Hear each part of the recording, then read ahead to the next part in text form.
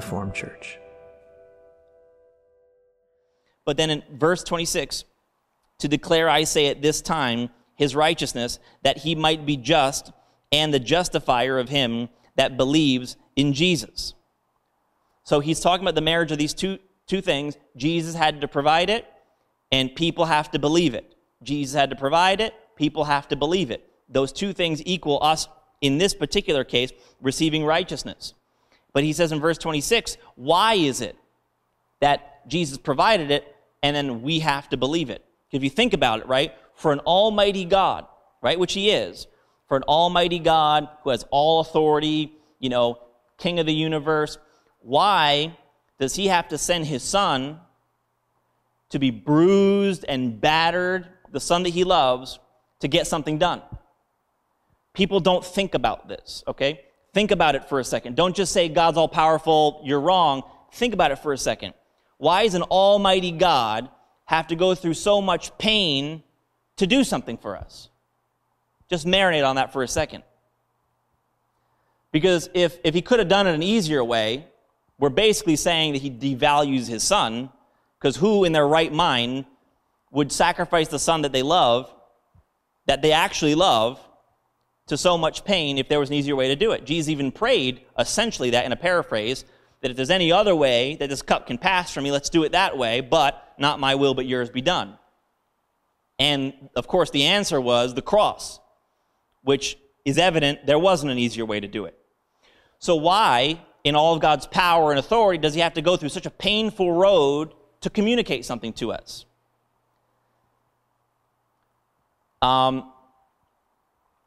Just right there, it starts dissolving this notion that, well, God can just do anything at all.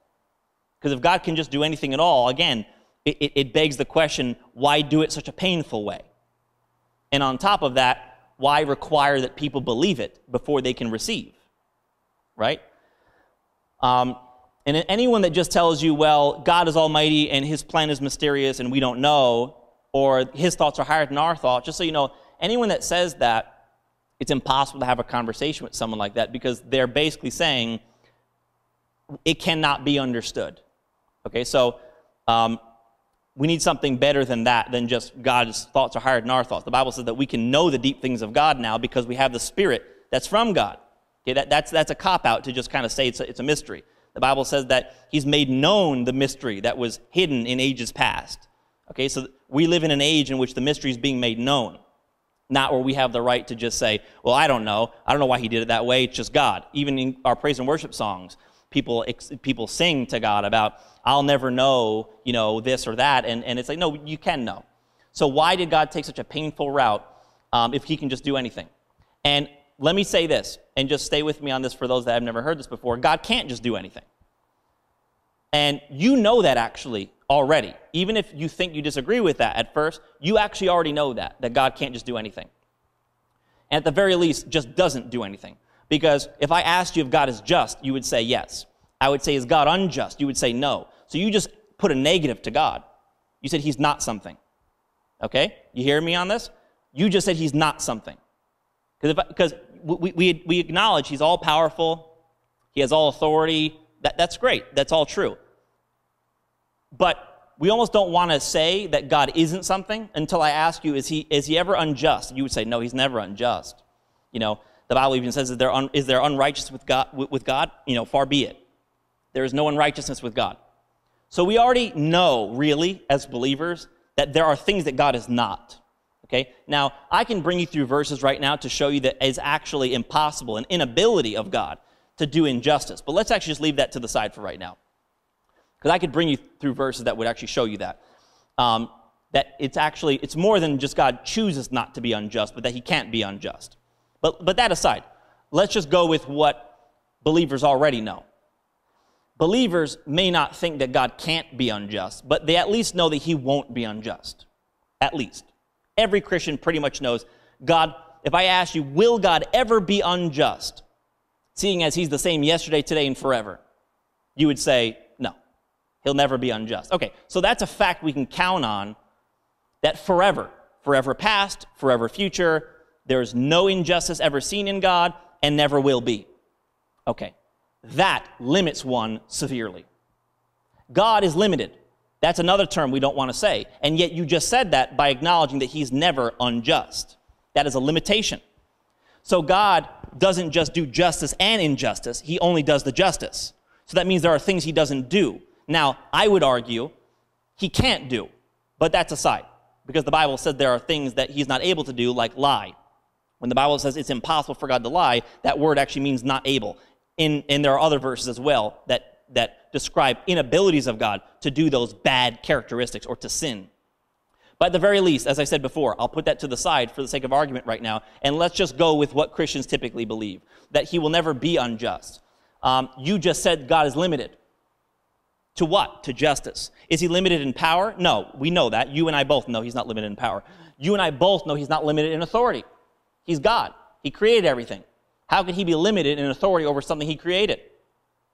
But you believe he's limited. Now, you don't term it that way. I'm terming it that way for you. You would term it as he's never unjust. God is love, which means what? He's never hate, right? So there are things he's not, which means he's limited to what? In the realm of love and justice. Now, granted, none of us are limiting him. He limits himself, right? He limits himself to those characteristics. But it's still a limitation. If you tell me God will only ever act in the realm of justice, that means also, by process of elimination, we can deduce that he will never act in the realm of injustice, which means he's limited in the ways he will act. I would argue he's limited in the way that he can act, but that's fine. He's limited in the way that he ever will act. That's your answer right there as to why God sent Jesus and went through such a painful route, because he's limited. He's limited. God, your God, is limited. Now, he limits himself. He limits himself because God may be all-powerful and all-knowing and have all authority, but he's not all characteristics, which every Christian already intuitively knows just by reading Scripture. He'll never lie. He's not a man that he should lie. God is only love. There's no unrighteousness with God, which means he's limited to the realm of those things that are good and right, holy and just and good, and never in the realm of those things that are wrong or sinful, right? So if you were to kind of have, if I had my dry erase board, I would do it, but I don't want to take the time right now.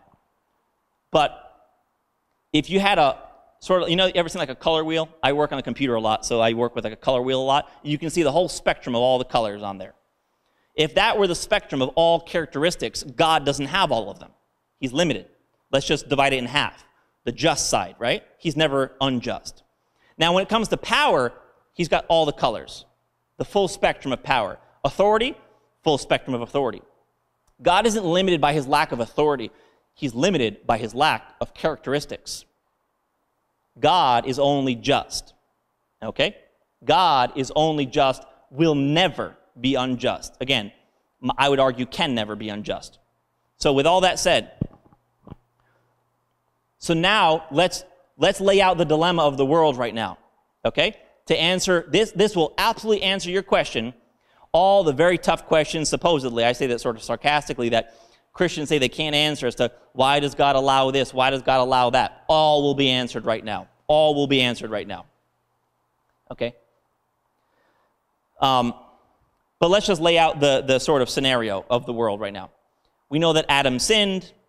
Through sin came death into the world. Death is all that decay and corruption, all that stuff that you see in the world. It resulted in sickness and, in aging and weakness and all that stuff, right? All that's just categorized in the lump of stuff that came through Adam, and you can read Romans 5 to hear kind of all about that process. So sin is obviously the bad moral evil that Adam did and then passed on to generations after him. And along with that sin came Adam's curse, which is death, and that's all the suffering and stuff, okay? All the suffering in the world, the Bible classifies that as death, okay? So God is a God. We actually have a very good God, very good God. His intentions toward us, the Bible speaks about, right, how his mercy endures forever. We have a very merciful God, okay? So let's start with that. You got merciful God, and you got sin and death in the world, all right? Let's just say suffering for right now in the world. You got a lot of suffering in the world, but a merciful God. Okay, so merciful God, he's all-powerful, he has all authority, and therefore, when we only tell people that, people are wondering, If he's so merciful and he's got all power and authority, why don't you just fix it? Just do it. Snap your fingers. Do something. You see, this is where we're missing it, though. What does a merciful God do when he's got all power to share with you, all authority with which to do it, but he's got to be just? That's the part we don't get as the church. The limiting factor of your God is his justice. Now, just so you know, that's not a fault of his. That's a good thing. I wish everyone were limited to justice, okay? That's not a fault of God's, all right? We were the ones at fault. We got ourselves into this mess of sin and death and all this stuff, right? So it's no fault of God's, but what does a merciful God do when there's suffering all through the world because of sin? And we're all born into sin. All of us are born to sin through Adam. We came from Adam. Adam corrupted his nature and became sinful, and it passed on to every generation after him. There are different theories on that, but that doesn't matter. Everyone will acknowledge that all are under sin. The Bible says that right in Romans. All are under sin. I think we actually just read that. All are under sin, apart from the Lord. So what does a merciful God do when he really wants to fix suffering in the world? He wants to do that, all right? He sees people suffering and dying. He sees wars. He sees hurt. He wants to fix all that. But the Bible also, here's a principle of justice that I'm not making up. The Bible says the wages of sin is death. That's a principle of justice that I didn't say. God says that, right? So I'm not assuming something about God's justice. He said that himself. That means that what's just for sin is death. So if that's the just thing to do, and God is just, you would think, well, he kind of has to leave it that way then, right? He's just. Well, why does God have to leave sin and death that way if he's all-powerful and he's all-knowing and he has all authority? Well, because he's just. He's got to act in the realm of justice. It's not right. It's not right for God to just take suffering away when people are in sin, because that's actually the payment for sin is death. And people were stuck in that. So what does God do? God has to work, watch this, within the confines of justice to get things done. He is not able to do everything. You said it yourself by saying he's not unjust. God cannot just do anything. He stays within those just, righteous characteristics. And that's why God says this to himself. Of course, it's not like he happened upon this idea, but for the sake of story, this is why God says to himself, okay, but what if I send my son, who is just, and therefore is full of life, because life comes through righteousness, according to Romans 8. Life comes through righteousness, death comes through sin. So what if I take my son, and he takes their sin upon himself, and the suffering on himself, so that I can say, I have fulfilled the suffering. It's actually been fulfilled, justly. And he became their sin, so I can actually take away their sin and make them righteous now. The just for the unjust. Why did God have to go through such a painful route if he's all-powerful, all-knowing? Because God can't do everything, or at least to most Christians, won't do everything. He has to stay within the realm of justice, and it just so happens that the only just way for God to take your sin away and your suffering away is through Jesus.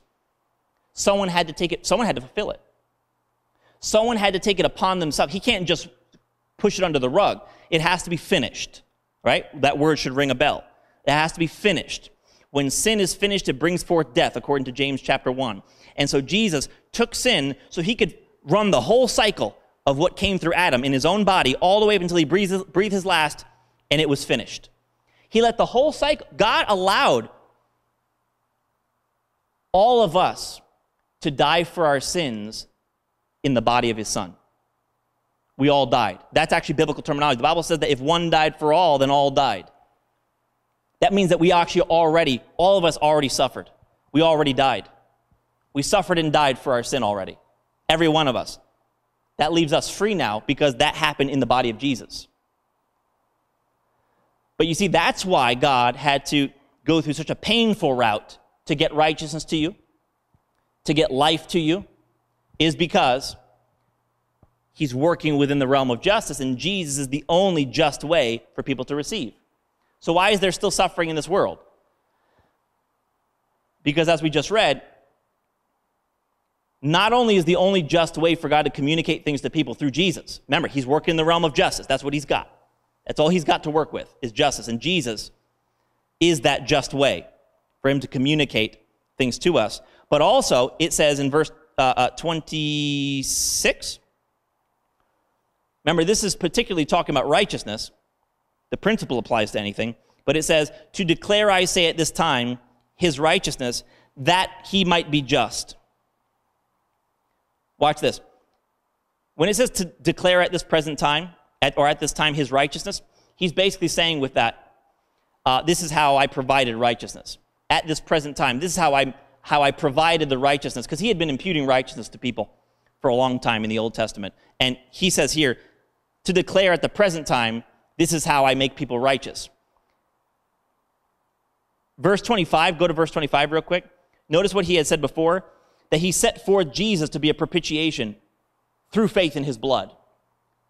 You see those two things? He set Jesus as a propitiation, but also necessary is faith in his blood. Why did he choose this route? Verse 26, that he might be just.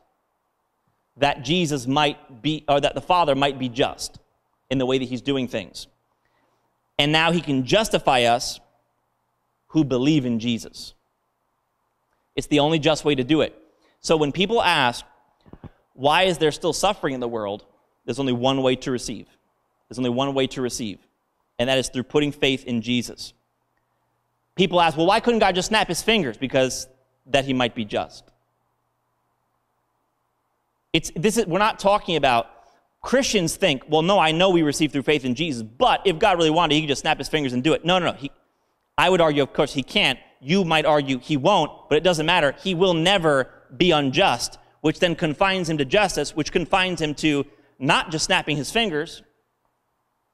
Can't just snap his fingers. As long as God is going to stay within the realm of justice, he can't just snap his fingers and make people's problems go away. Cannot just snap his fingers and make your problems go away if he wants to be just. Why? Because Romans 3 says the only just way that he might, for instance, justify people, communicate his righteousness to people, is through what? Through Jesus' propitiation, through faith in his blood. If those two things are not present, people can't be made righteous. They can't receive. And why can't God? We kind of have to come to a point now as believers, even with everything we've just said. Why is it that we have to come together as believers now and acknowledge God can't just snap his fingers and heal somebody, snap his fingers and make someone righteous? Why? Because he'll never be unjust. And that would be outside the realm of justice to snap his fingers and do that. Well, how do you know, Pastor Mike, that that's outside the realm of justice? Who are you, Pastor Mike, to say that that's outside the realm of justice? God can do anything. He can just snap his fingers. That verse says it's outside the realm of justice. It says the reason why God only makes people righteous when they believe in Jesus is so that he can stay just. We're seeing this?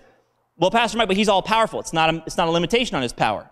It's a limitation on his characteristics. But he has authority over everything. No, but it's a limitation on his characteristics. It's a limitation in justice. So you can't say both things. So we already know from verse 26, there's only one just way that God can make people righteous. Let's just stick with the making people righteous thing for a second, because that's what this is talking about. We know there's only one just way to make people righteous. He says through Jesus' propitiation, through faith in that propitiation. That's the only just way. Now, there might be a lot of ways to do it if someone weren't just, but as far as justice is concerned, that's the only way to do it. So you can't simultaneously say these two things. You can't say God is always just, will always be just, he'll never be unjust. You can't maintain that and then say, well, God could snap his fingers and just make people righteous. Well, that's unjust, according to that verse. So you can't say both at the same time. You see what I'm saying? People don't realize the limitations of God. And again, I know we don't like that word, the limitations of God, but you just said, of course, I'm talking to the imaginary person with me, that God would never be unjust. And that is a limitation. He's not working in that realm. He's confined to this other realm over here. But this is why I'm saying you can't say both things at the same time. You can't say God is just and will always be just and say, well, he could just snap his fingers. He could just do whatever he wanted. Can he? Could he just snap his fingers and take away sin and death that people are rightfully owed? That's the payment for sin. So can he just snap his fingers and say, well, actually, I know I said this was the payment for your sin, but actually, no. I'll just remove the death, even though it's just for you to suffer death if you sin. Again, those two things are oil and water. You just can't say both at the same time. Now, if you maintained that God, he can be unjust. Sometimes God is unjust. Sometimes he's just. He's here and there. Sometimes God does the wrong thing. Sometimes he does the right thing. Well, then sure. Then you could say he does anything, right? You could pull something out of a hat and say God just might do anything. You never know. But you can't have that mentality about God just might do anything. You never know, when you already know he's always going to do the right thing, the just thing. And again, we just don't feel that we serve a limited God. But we do. We serve a limited God in the realm of his characteristics alone. He's just, he'll never be unjust. He's love, he'll never be hate. He's limited in his characteristics. The Bible says that, for instance, God is faithful. That's another thing that he'll never not be. God is faithful, and it says, even if we're faithless, he remains faithful. He cannot deny himself. That's a limitation. For it to be impossible for God to deny himself, deny or stop being faithful, that's a limitation. But what is that also? That's a characteristic. That's a characteristic. God is limited in his characteristics. And so what that solves for a lot of people is this. I've explained this a while ago, but the example I gave a while ago was that if a father had a daughter that was sick and dying of some sickness, and then the daughter died of the sickness, and everybody knew the father had the antidote, he was perfectly able to save his daughter and didn't, we'd all frown upon that, right? Why do we frown? Why do we think so ill of that? Well, because he could have done something and he didn't, right? He didn't exhaust all the possibilities. He could have done something and didn't. He knew that he could have done something and he didn't. But who in reality blames a father if his daughter dies of something? He's bringing her to the hospital, he's doing all these things, and of course I'm talking in a realm of like, this is an example of the Lord. I'm talking of an example outside the Lord, right? You would never blame the father if he's doing everything he can to get his daughter better. And if the daughter dies, the daughter may have died, but you don't look at the father and say, well, it's your fault. No, he exhausted all the possibilities on his end, right? The reason why you don't think ill of that father is because you know he was limited, right? It's his limitations that makes you think better of him. Because if someone dies when you're unlimited, that's on you, right? We can all agree with that. But if someone dies and you were limited, well, you did what you could, and that little girl died, and you know what? I understand, and I don't blame you. You actually might even attribute that father still being a very loving father, even though his daughter died. Why? If he's limited. If he was unlimited, you wouldn't attribute love. He could have done something and didn't. But if he's limited, you might even attribute love, that he did everything he could on his end. Watch this. He did everything he could on his end. But because of his limitations, you don't blame him for the death of somebody else like that, right? And here's where we come to it, okay? The thought that God is unlimited has tarnished his reputation today. Right there.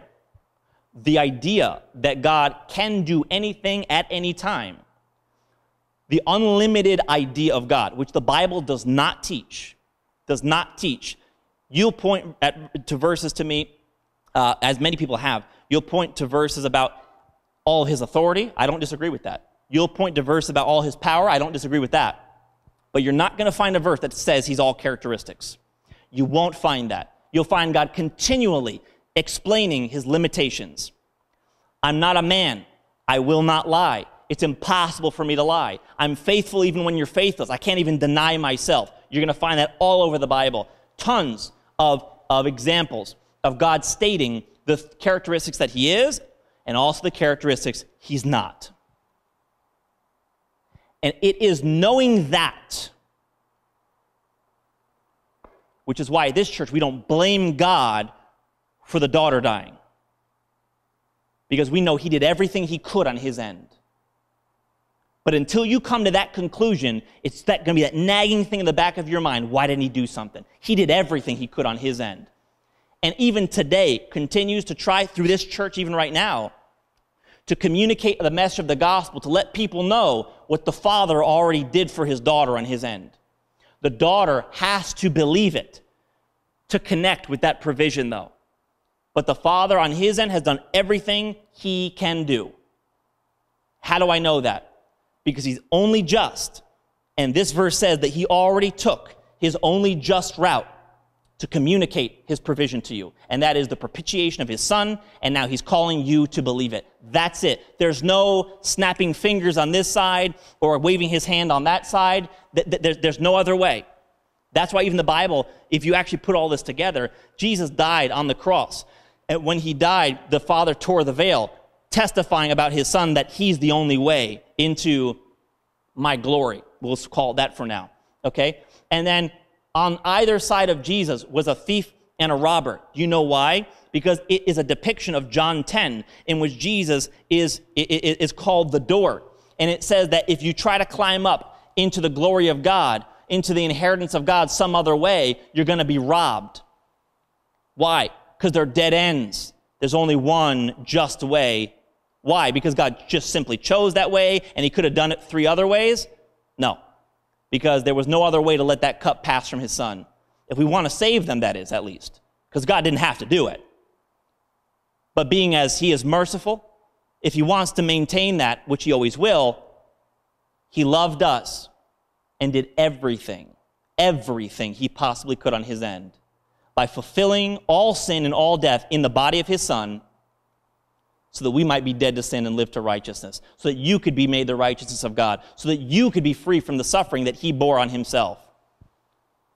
But that's it. Now he's done. He's exhausted every single resource, and by resource I mean that one. I'm going to come back to this again. You don't blame someone for the death of somebody else when they were limited in what they could do. And God, whether we want to term it that way or not, is limited in what he can do, because he's only just. And by our own admission as believers, he is never unjust, which limits him to that realm. I hope that everyone is seeing that. I don't think we see the repercussions of what we say when Christians, so I'm not blaming Christians as if they do it intentionally. They see verses about God being all-powerful and all-knowing and stuff, and they're like, well, God can do anything. Well, no. No, he can't just do anything. Why? Because of his characteristics. And they don't hone in on that. But the thing is, Christians don't realize the repercussions of what they're saying when they say, oh, he could just do anything. He's God. They don't realize that it's like with that father and daughter example. When the daughter is sick and dying, you might be saying it as a praise to the father. You can do anything. You're almighty. You can do anything you want. But that doesn't reflect real well on him when someone's dying then on his watch and he can, quote unquote, do anything.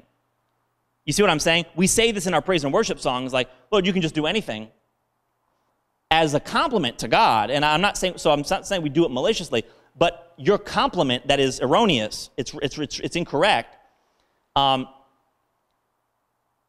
it reflects very poorly on God when a Christian goes through something or gets in a car accident. And now you come to church the next service and say, God, you can do anything. That doesn't sit the same way anymore. Because now that car accident comes to mind and think, what happened there, God? It is the unlimited potential of God that we believe, which is not correct. The unlimited potential of God that reflects poorly on him, and that is why his name is blasphemed today, is because of that wrong doctrine. He is not unlimited. He only has certain characteristics. And again, we could go on for hours talking about, of course, well, he could if he wanted to. Suffice to say for right now, despite the fact that I don't believe it this way, all Christians know he'll never be unjust. Never. Which limits what he can do, therefore. We all know that. He's the same yesterday, today, and forever. But how does it reflect on God when you tell somebody, you know what? God didn't want that Christian to get into that car accident. In fact, God did everything he could on his end to prevent it, but also, good news, to fix it, even if it happens. He's the resurrection and the life. He's the life to sustain you if you're living, but he's also the plan B. He's the resurrection to raise you if you die. Resurrection is just a plan B, but you know what? Everything's been fixed, everything's been provided, but he does want you to learn that. Well, why do I have to? Well, why do I have to? Well, why do I have to? Why did he have to do it this way? Why do I have to believe? Why didn't he just do something? That he might be just. That he might be just. We forget that. We really do forget that. I'll close in prayer right now. But it's such important stuff to understand. Such important stuff to understand. Thank you so much, Jesus, for doing everything that you could in justice to save us. And thank you so much, Father, for drawing people to this knowledge, to this gospel. Why else would we be preaching right now if there was another way to do it? All of our preaching, Father, is in vain if there's an easier way to do this. It's all in vain, Lord. Faith is made void. The gospel is made of no effect. There's no sense in people believing you, Father. There's no sense in us preaching so that people can believe if this all can be done another way. For that matter, even more egregious, Father, there would be no point in Jesus suffering so much if there was another way to let his cup pass. But I thank you, Father, that you knew exactly what you were doing. And the only just way to take these things from us was to lay it on your beloved Son, so that you could be judge over all and Jesus could be the sacrifice. And between Father and Son, I thank you so much, Lord, that you fixed all this stuff. And as a church now, not just this church, but as a church, Lord, Father, I pray that we would gather together to learn that way that you made for us so that we can walk in that way and receive what you intend us to receive. It is not your fault, God. And I don't know that so many people are not hearing that today. God, it's not your fault when suffering happens. You already made a way out of it. On one hand, it didn't have to happen, but if it does, we can believe you afterwards and fix it up in no time. I thank you so much, Lord, that you made a way for people to receive. You did fix everything. And it's not your fault, God. Lord, I know that you know that. But we should just tell you that from ourselves, Lord. But it's not your fault. Thank you for doing everything, Father. It's not your fault. Thank you for doing everything, Father. It's not your fault. You did everything, Lord. We just need to get to know it. Thank you, Lord. That's why people perish for lack of knowledge. The way has been made, and it's been accessible for all time. But if there's perishing, it's not your fault, Lord. It's just lack of knowledge, but of course, lack of knowledge is easily remedied. We just get to know you, Lord, and you're willing to teach us. It's not your fault, Lord. We don't blame you, Lord, because we know the truth now. You've done everything, Lord, you can on your end, and you're inviting everyone in this whole world to receive it. The dead or the living, Lord, I thank you so much, Lord, that there's hope. For the dead or the living, I think that there's hope, Lord, because you fixed literally everything, including that death. We love you, Jesus. We love you, Lord. We want to portray you in an accurate light. That's all we want to do, Lord, is portray you in an accurate light. Father, we want to portray you in an accurate light to people. And Father, I pray that you would use what was said to get that across to people. Thank you so much, Lord. Thank you so much, Lord. We love you and we praise you, Lord. We thank you for all your might, for all your authority. And thank you, Lord, that you're all just. We thank you for who you are, Father. And we admire you for who you are. In Jesus' name, amen. Amen. We hope you enjoyed this message from Reformed Church. If you have, please share this with someone else and help us get this uncommon truth out to the world. If you'd like to support this good news, you can do so at reformedchurch.com/give. Also on our website, you can take advantage of our free messages, articles, and even full discipleship courses. Start reforming your mind now at reformedchurch.com.